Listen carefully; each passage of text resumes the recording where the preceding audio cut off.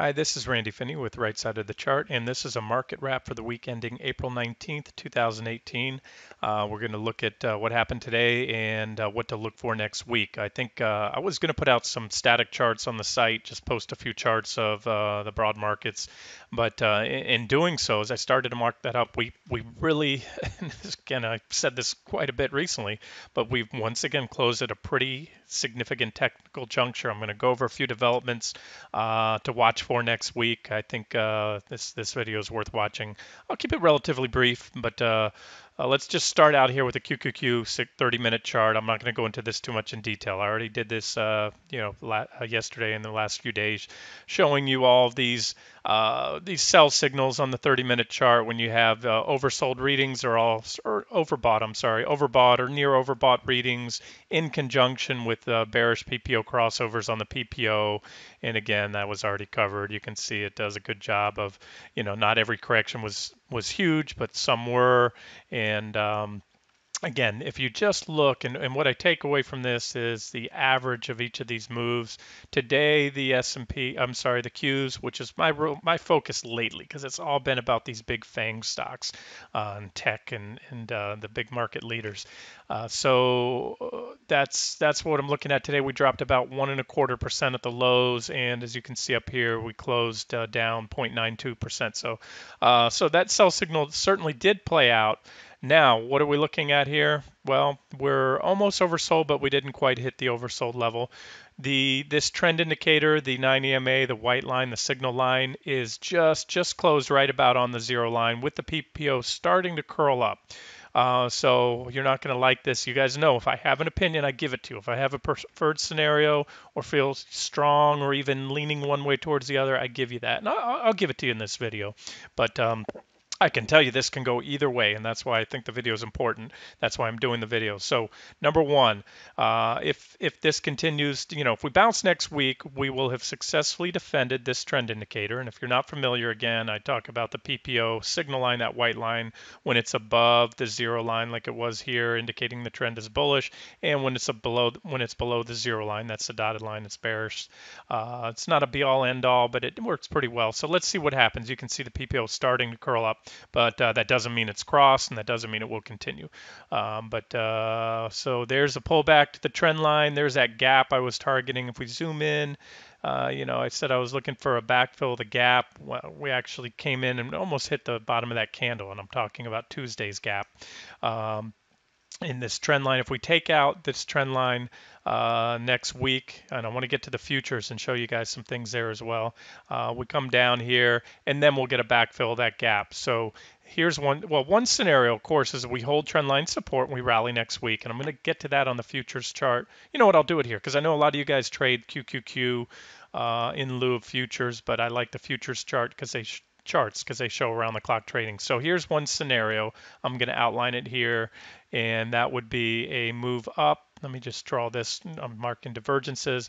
There's really a price channel forming here, but this extension here, that line I gave you. So let's say we do hold support and QQQ successfully defends this pullback to support. It's a pretty well-defined trend line. We bounce up, we make another new high, and that will be a divergent high. You can see there, and you guys know I love these 60-minute divergent highs and low to set up swing trading ops. So if we get a divergent high there and then reverse, confirming the divergences, we'll move down. You could maybe put a starter short position, and that also makes it up to the upper end of my bounce targets that I've talked about. And I'll get to my potential head and shoulders scenario on the daily chart here in a second, which would form that right shoulder. And so, a somewhat aggressive trade, but not too much if you control your stops. You short up here if you do get that punch to new highs around roughly 168, give or take, or anywhere really above these highs, with a stop somewhat above there to protect your losses if the market keeps going on higher. There's a big gap that might want to be backfilled here. You can see this gap. But if you do that, and then we move down, we break this trend line and start moving down impulsively, which we probably would. That's what you want to see on the formation of a right shoulder, and there's a divergence. So that is, let's just say at this point in time, my more bullish scenario. what may happen next week. The bearish scenario, of course, is that we gap down below this support. We are on closed right on trend line support or just a hair above it. We hit it, tested it today.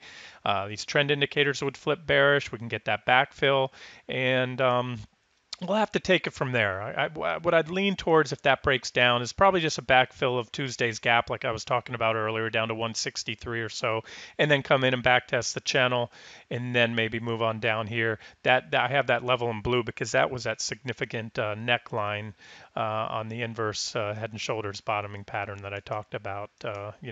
Way back here when we had this W bottom and the double head on the head and shoulders pattern. So that would also be a potential downside target. And my guess is we're going to gap one way or other on Monday. So we're either going to gap up and defend this channel. As long as we hold it, then the near-term outlook is bullish there. But if we break that channel, especially gap below, that's where you might want to look to cover some shorts. If you went home short this weekend, or maybe trail stops at that point. Remember, that's always an option. You hit down. Maybe this market just keeps going lower. A lot of times in a position, I'll either cover at my target or I'll set, if that target's hit, I'll set a tight trailing stop just above it or a tight stop above it, and that allows for what I call a runner trade. Sometimes you're pleasantly surprised. The trend keeps going your way. So worst case scenario is you give a little bit of give back on your profits. So there it is. That's what to watch for next week on QQQ. And we go to a daily chart. You can see there's that same uptrend line on the 60-minute chart. Let me just give you a clean board here. And if you missed my previous analysis, this is that potential head and shoulders pattern that we're talking about here. Let's draw it like this. Let's put our neckline like this right here. And you have your right shoulder, you have your head, and we're almost there. You don't have to have perfect symmetry, but the more symmetrical a head and shoulders pattern is, the better. And there's that gap I was talking about back there, big old gap. So if we go up there and backfill that gap, and then reverse and move down impulsively, you will have at least at that point, a textbook looking head and shoulders topping pattern. These, PPO still below the zero line. The PPO line's testing the zero line from below right now. We're about to, close. That's a value of negative 0.05. The signal line is still well below. So that's the bigger picture. But again, let's focus right now. I'm living largely in the world of the intraday charts. That's what I'm trading off of, and that's what I'm watching. But I always keep an eye on the longer term charts. Now let's look at the futures.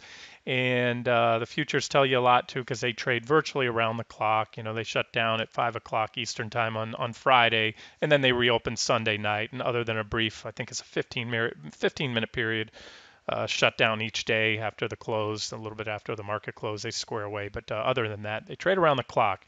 And that's why you're not going to see as many gaps in the futures as you do on QQQ, because QQQ, of course, whatever happens overnight in the futures, that's, it translates into usually a gap up or down in QQQ. So what am I watching now? Well, here's the scenarios that we have here.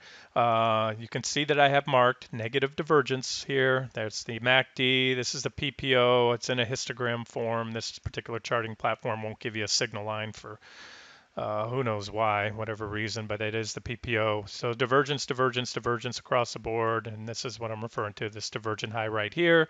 You can see that impulsive move down, but again, we closed right on uptrend line support. And you can see how well defined this price channel is as well. So you have an ascending price channel. And as I always say, support is support until unless broken, but it's interesting how where they parked the indexes today. Now, what I wanted to show you are my two scenarios. When we zoom in here, let me zoom in a little bit so you can really see this. What I'm looking at now is the bounce off this trend line today very much resembles a bear flag. Let me change the color of that line so we can see it a little bit better. We'll go with this color here. So you can see here this potential bear flag pattern right there. It's pretty clear to me, clean looking. And a bear flag, if you're not familiar, just Google that term online. You'll see that what makes up a bear flag is a continuation pattern, meaning you have a sharp move down, and that's called the flagpole, measured there, followed by a period of consolidation, typically on lower volume. This is higher volume, an impulsive move down, and then to take to get the measurement of a bear flag, you take the distance of the flagpole. Now I'm just going to eyeball it here. I have a support level right there, about 67.11 on NQ, which I think would be hit. So here's what you look for. If we gap down Monday and we gap and we just, barring any little kickback rally, we continue to sell down and it's impulsive selling on Monday, you're probably looking at this scenario playing out because we closed precariously close to support. We tested it today, held it successfully, but in that flagging type action. Now, just because you have what appears to be a flag doesn't mean it has to play out. So scenario B, in the bearish scenario would be this. I'll extend these lines here a little bit like this, and it meshes with what I just showed you on QQQ a minute ago. And that would have, if this support holds that we hit today, we gap up, or we move up next week, early next week, and take out the previous highs, then reverse. What that will do is you can see here, I now have a little bit cleaner divergence. By cleaner, what do you mean by that, Randy? Well, the divergence I had drawn before was pretty flat, and those divergences sometimes do play out. You can see it's pretty flat there, the divergence that I highlighted earlier. But here you would have a little more clean separation in the lines if we do get this thrust up. And so you'd have a divergent high, anytime really after taking out the previous highs. And then again, if you look to see, so maybe if that starts to play out and you have some type of bearish intraday bearish reversal pattern, like a bearish engulfing candlestick or any combination of bearish candles, you may start a position there on a short position, which you can then add to. And again, going back to the daily chart, whether you're a short-term trader, I'll actively trade. I've been day trading, NQs like crazy lately, long and short, but yet, there's also swing trade positions and swing trading ops. So what I'm looking at here, if we get that bounce up, I lightened up. I had gone in short, as I told you guys on the site the other day, shorted after covering my longs off the lows here, and we had that official trade. And I covered today because we closed that trendline support. And I'm sorry, I covered half of my position. I took the other half home with some stops. I'm, leaning towards this gap down scenario. I have to say that. I told you guys I would give you my preferred scenario. And if we gap up, whatever, I'll give a little bit back on profits. But again, I reduced my position because of the overnight risk, especially on the weekend. And so there's your bearish scenario and your bullish scenario. And your bearish scenario has us coming down here, probably a little reaction or a hiccup there around 67.11, and very possibly come back into test. That's that same neckline that I showed you on QQQ for the inverse head and shoulders pattern. On the NQ Eminis, it's 66.52, give or take. That's the level there. You can see that blue line, and you can see how well, if you follow that, look at all these reactions along here. So a very solid support level. And so if we do get a pullback, if we do break down next week, early next week, I'll remain short and I'll look to cover right here and probably reverse that to a long position if the charts confirm.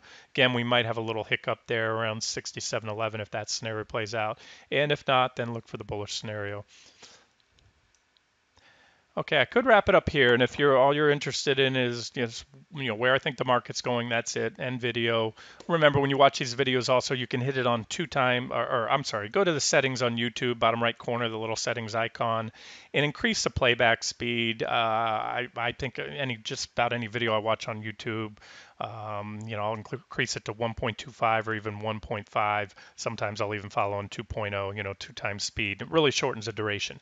However, if you're still with me and you want to see some additional, some other reasons why I have that, conflicting analysis right now, I'm going through the components of I'll just go through a handful of the top components of QQQ. This is Apple. This is a daily chart.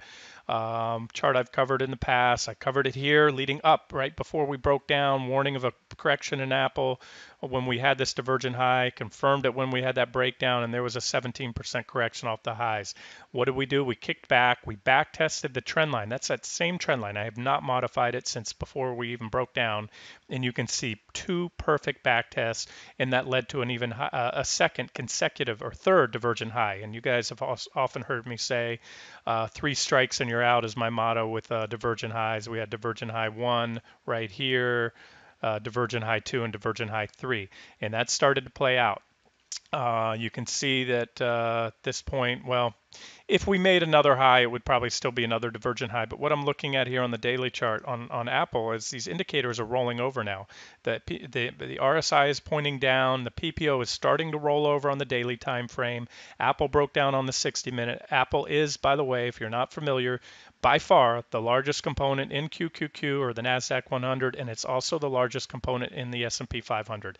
This is a 60-minute chart. This is what I've been watching. We had a gap down today, down 2.83%. That's a pretty ugly breakdown, and you can see divergence leading up to that high. So Apple's not looking good. Not on the 60-minute chart. I don't see anything other than the fact we're at oversold readings now. But as I always say, oversold can become and often does become more oversold, especially if the primary trend is down. Now, the longer term trend, the longest when you look at weekly and monthly charts, you can't say yeah, Apple's in a primary downtrend or a bear market yet. There's still some things to happen there, but it is possible. And we're only going to know in hindsight. Apple's going to have to be down 20% or more off the highs easily before the long-term indicators start to roll over. So you can have to go off these intraday charts, and just wanted to point that out. So if you want a positive from me, oversold, but I don't see any reason to step in and buy Apple, at least not at this point, and probably coming down. You can see some support levels that I have marked here. So that's it. There's Apple. Let's look at Alphabet. This is GOOG, one of the two share classes, and you can see I have a resistance zone right here that we hit today. We stopped at, still above trend. Here's a trend line. If we pull back, that would be a target. You can see here I have horizontal resistance and trend line resistance. So I favor especially if my bearish scenario on QQQ, if we gap down or start moving down early next week, this is where I think Alphabet's going. Probably have a little reaction there, and if that trend line goes, not good. If we continue higher, if the bullish scenario plays out, you can see my next target up there, and there's a little gap above it to be filled. You can see right here. But that's my outlook on Alphabet. Let's see if I have anything different on it's the same stock, just the Class A shares, GOOGL, same story. We'll just go through a few more. Here's Microsoft, 60-minute chart again.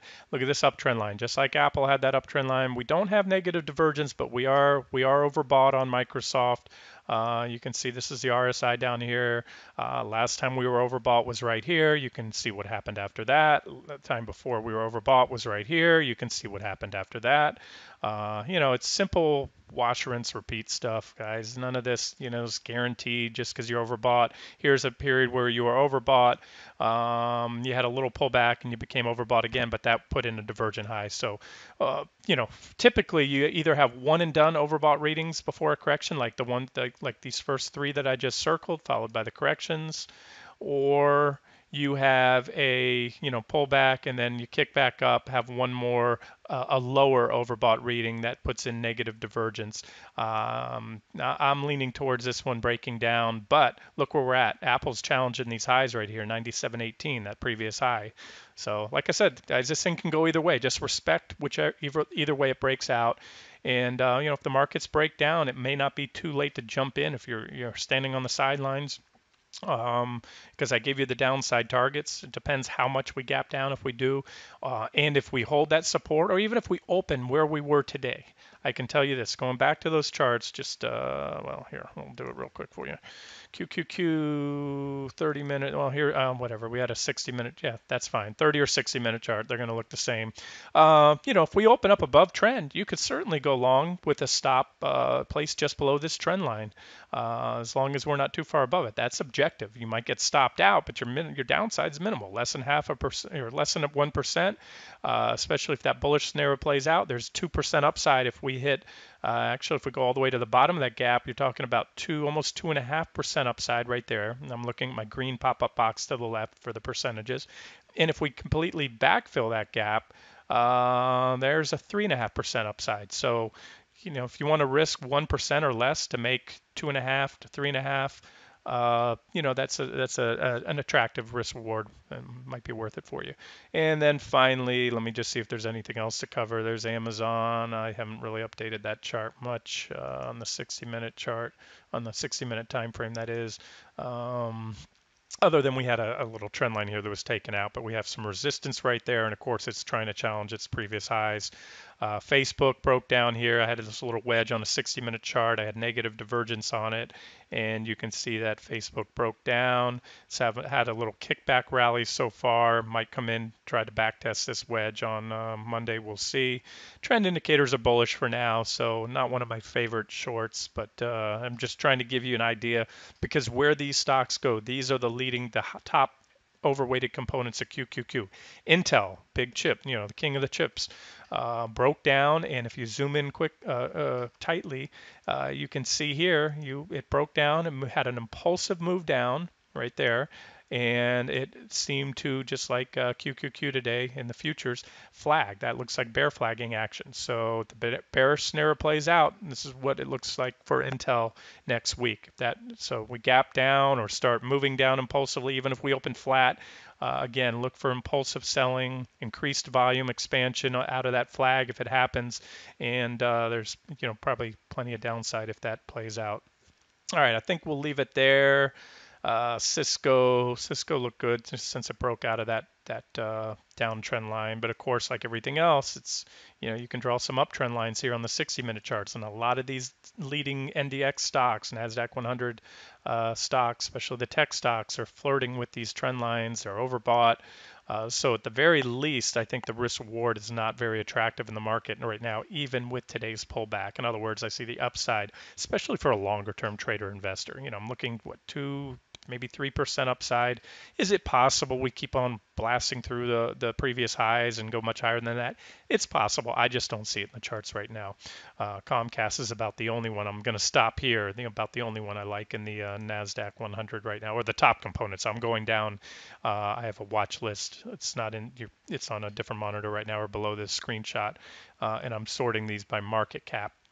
So this is one of the largest components in the Nasdaq 100 at support, deeply oversold, and I just showed you the 60-minute chart. All right, I'm going to wrap it up there so you guys know what to look for next week. It should be interesting either way. This has been Randy Finney with Right Side of the Chart. As always, if you like the video, please give it a thumbs up and have a great weekend, guys.